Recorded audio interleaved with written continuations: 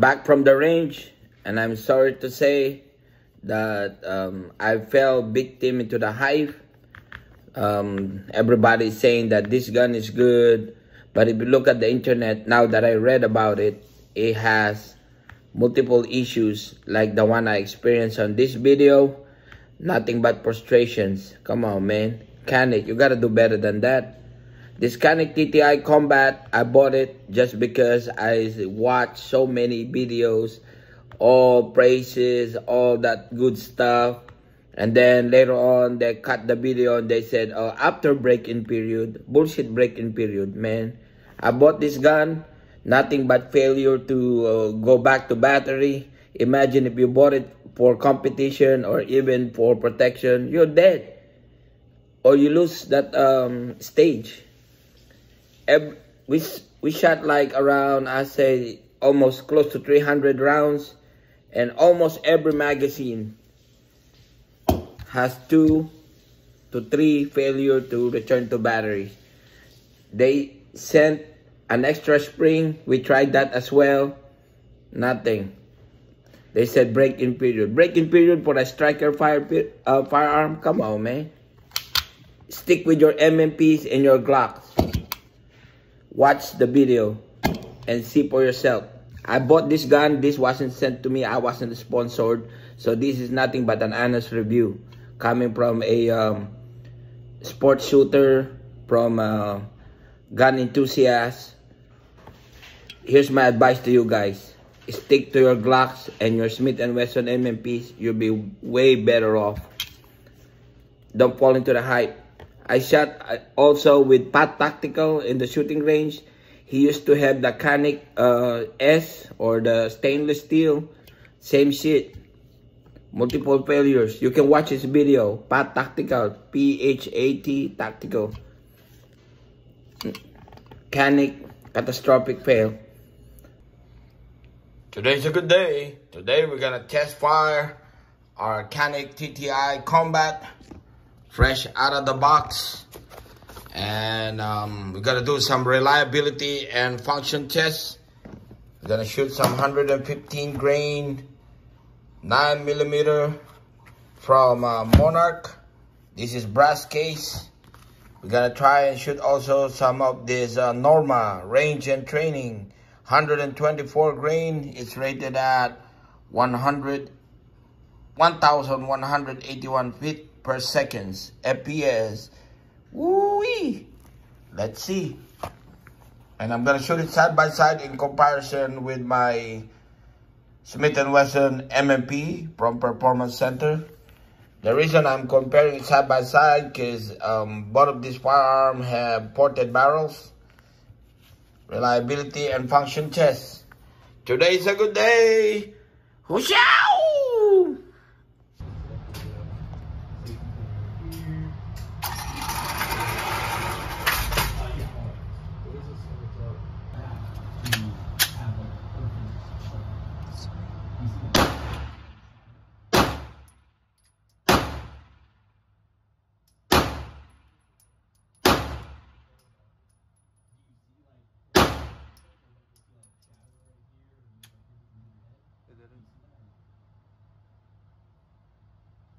The battery.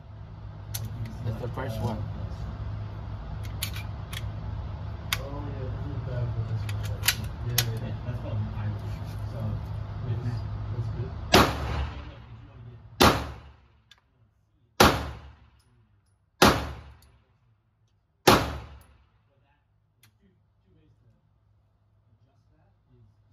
Failure to battery again. That's the second one. Or moving.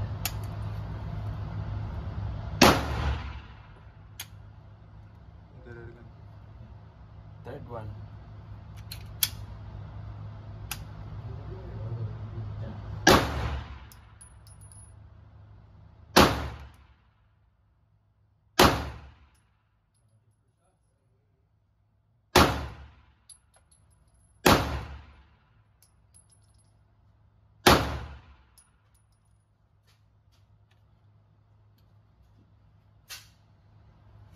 Now we gotta do the 115 grain.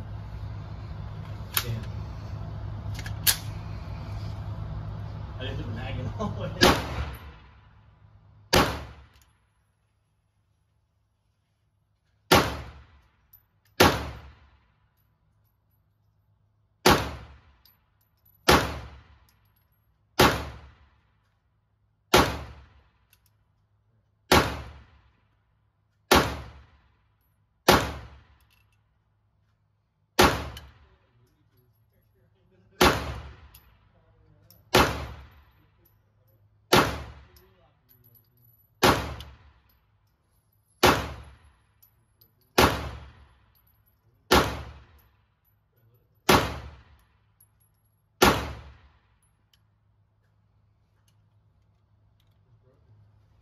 So it looks like it likes the 115 grain better. With the 124, we have multiple failure to battery. Failure to return to battery. Again, the 115 grain laser ammo. 115 grains. Oh, Monarch. This is the Monarch.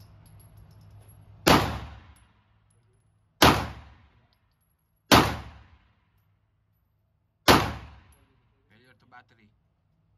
See? Yeah. You push it? Yeah. Okay. Again. Again, failure to battery. Set the limp first. Failure to return to battery. Okay.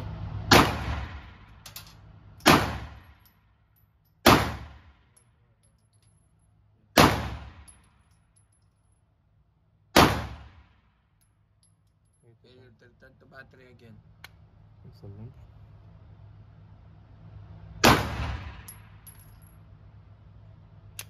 Failure to return to battery again.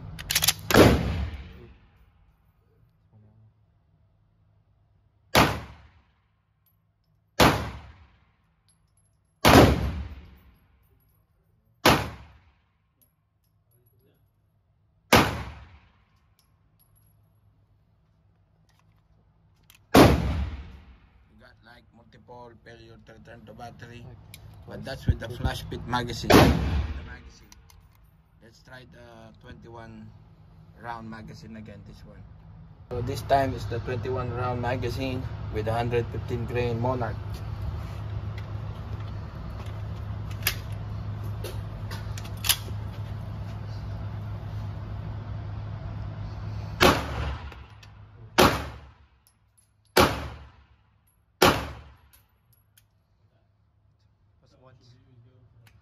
Failure to battery.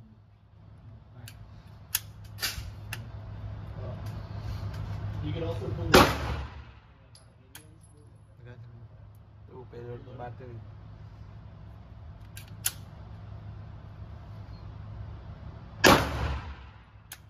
Again.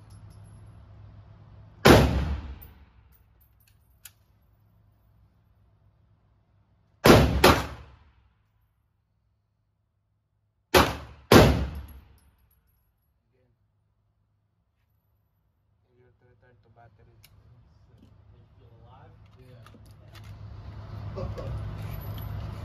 We're going to try and replace the spring. You like that scope on this? Yeah. Dude, I want to get rid of this. With the extra spring. For the scope? You want me to end it? So now we have replaced the spring. This came in with that with this firearm. Extra spring from Canik. Let's see if there's gonna be a difference. Come. We're also gonna try this ammo, critical defense. Man, not good so far with this Canik Tti. It's all hype. Tti combat. So far, no good. Me no like. Hey, why'd they put that paper right there? Oh, they're piece for red mine. Okay. Yeah, they're getting all the Let's lead put, that's in the worm, Yeah. putting it in the bag and shaking it out. Gotcha. 10. How good of a job they do is very debatable. Yeah. But Yeah. I remember shoveling the berm at the end of the night, and it would just be all just junk. at the end. 90% lead. Yeah. And we were telling 10 Gene, critical like, you gotta defense. do this, like, You're taking video? Oh, easily. Okay. Yeah. Saturday, Sunday. Walang should we edit. shovel that thing? No edit, no cuts. Especially if it's all just a bunch of like 9 mil and 40, that's not gonna go.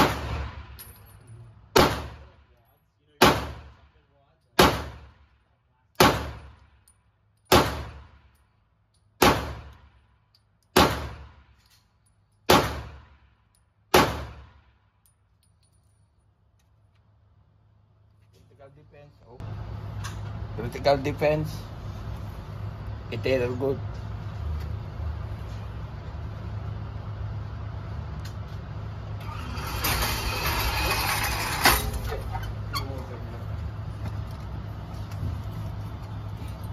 Well, it's accurate.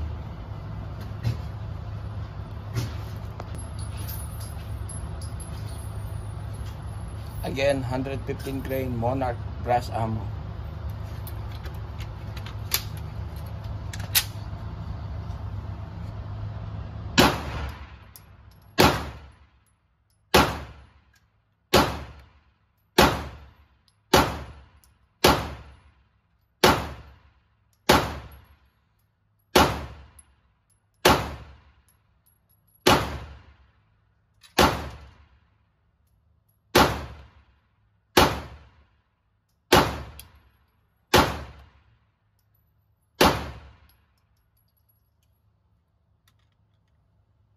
So far, so good. Now it's my son's turn. Critical defense by Hornady.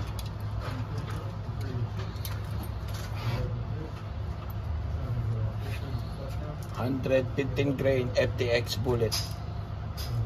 Defensive ammo.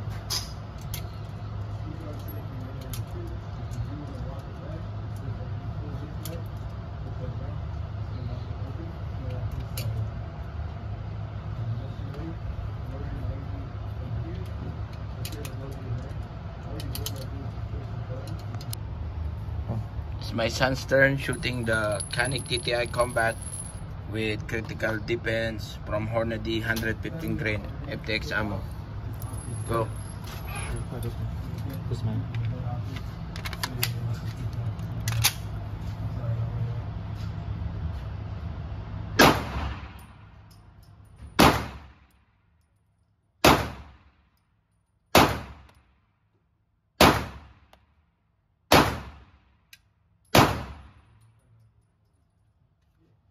Good. Which magazine is that? The 21. Okay.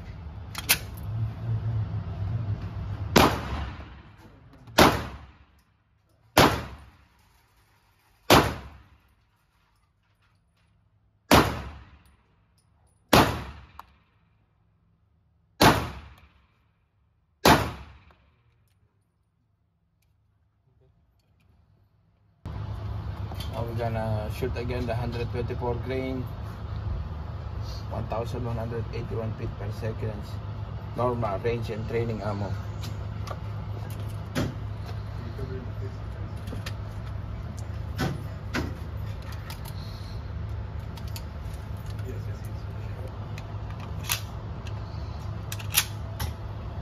$124 grain.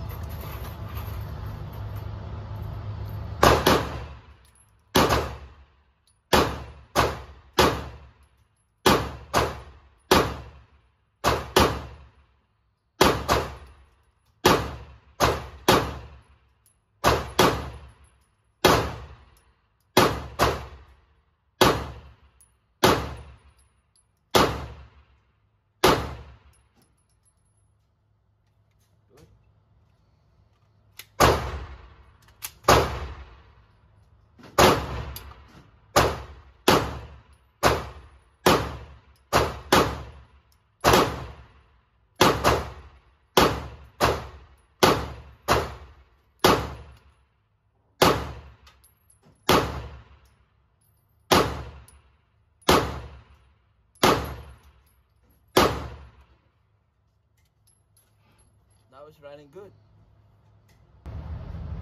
Monarch 115 grain.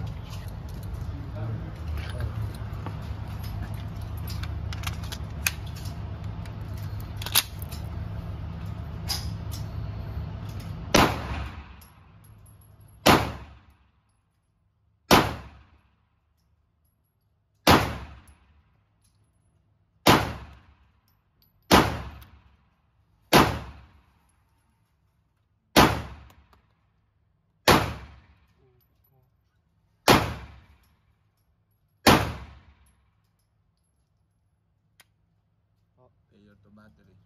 Once.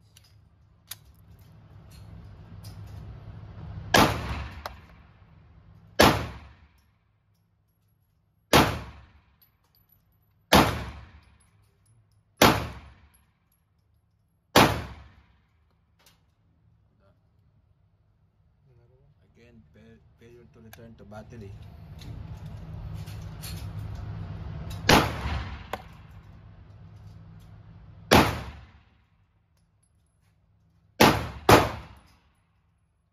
Twice.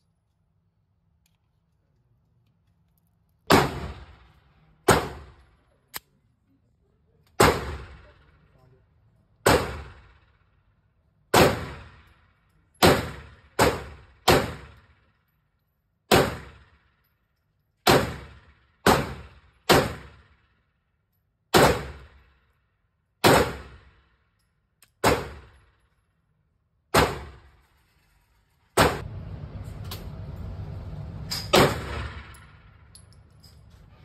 Again, failure to battery.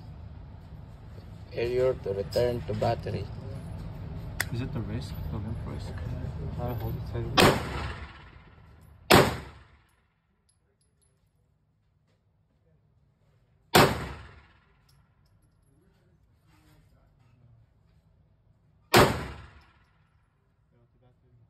Again,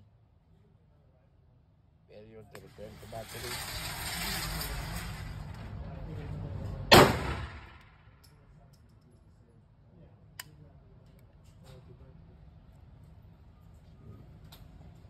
Catastrophic fail.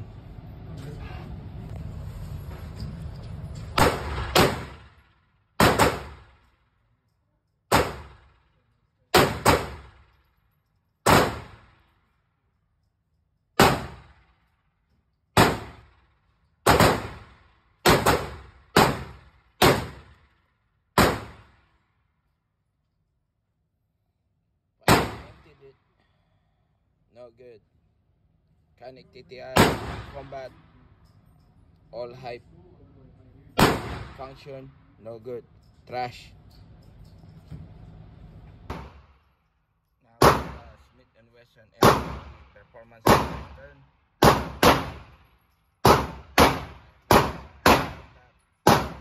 First, we're gonna shoot critical defense. Plane.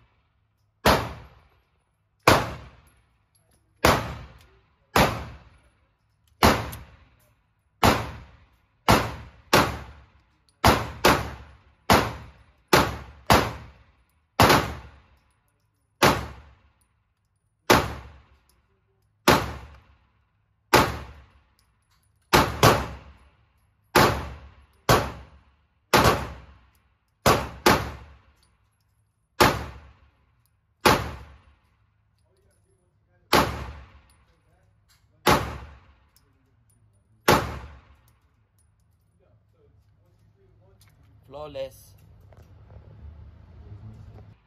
Now it's the Norma 124 grain with the M&P center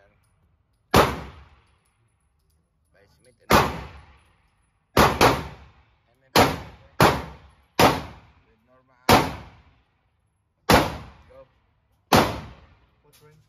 7? You wanna do 7? 10. Okay.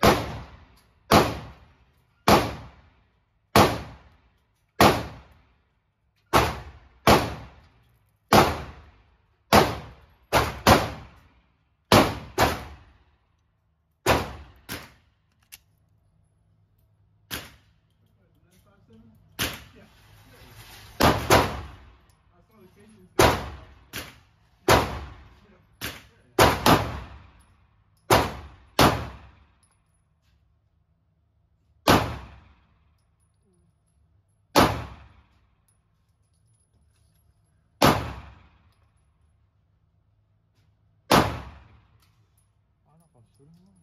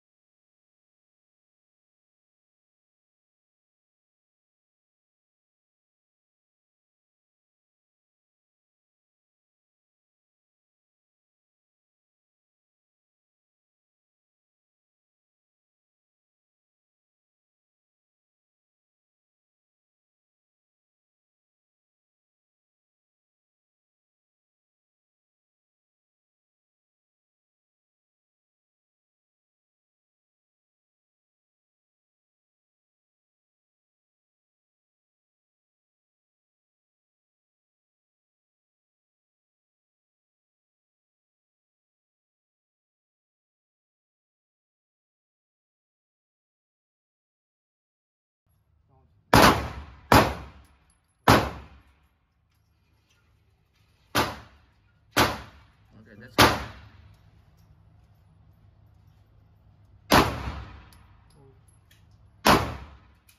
Low. There you go.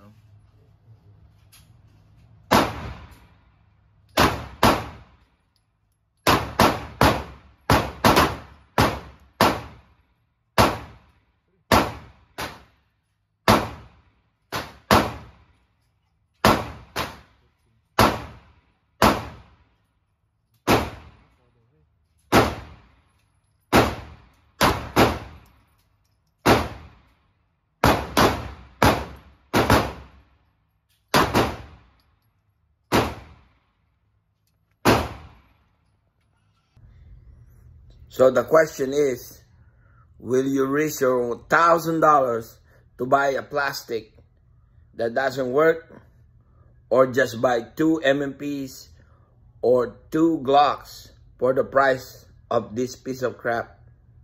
You be the judge. Not a good day.